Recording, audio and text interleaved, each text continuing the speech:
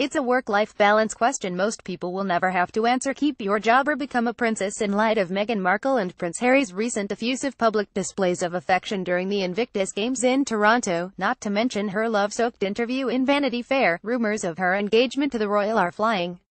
And today, the Daily Star Sunday reported that the actress had quit her job on Suits, in which she plays associate Rachel Zane, in order to make the relationship official. According to the tabloid, Markle, 36, told the show's producers she would not be coming back for the 8th season, apparently because it would conflict with her upcoming role as a princess. It had previously been reported by the Daily Mail that her contract only ran until the end of 2017.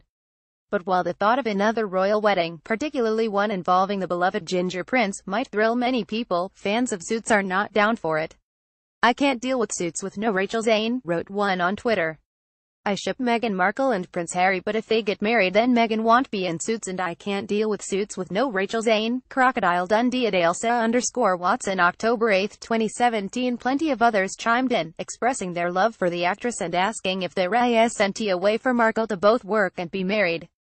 "Never watched a series before until now, and I've watched 2 seasons in less than a week. Nerd face Suits. It's Meghan Markle smiling face picked out. Twitter.com and 1xf Sazy, Jessica Linehan at Jess Linehan, October 8, 2017. FYI, at Lana love the 7 seasons at Suits. USA is one of the best shows on USA, you should check it out. And I can't imagine them writing Rachel off at Meghan Markle. Please find a way to stay on the show. Suits TV time with the hubby, we love it. Janelle Higgins at Check the Dossier, October 12, 2017. And there have been some other novel ideas that as Canadians, we really aren't going to disagree with. I think Suits should air forever and ever, and Prince Harry should move here for at Meghan Markle's convenience. He is Canada's prince too. Tara Gosling at Ticked Blogger, September 25, 2017. Markle has already seemingly made some concessions since starting to date the 5th in line to the throne, including shutting down her lifestyle blog, The Tig, earlier this year. Meghan is going through big changes in her life, a source said at the time. The Tig was always just a fun vanity project, but it wasn't her future.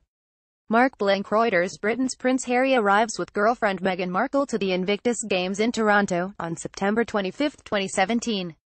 And according to Express, it's simply the rules when you become a royal.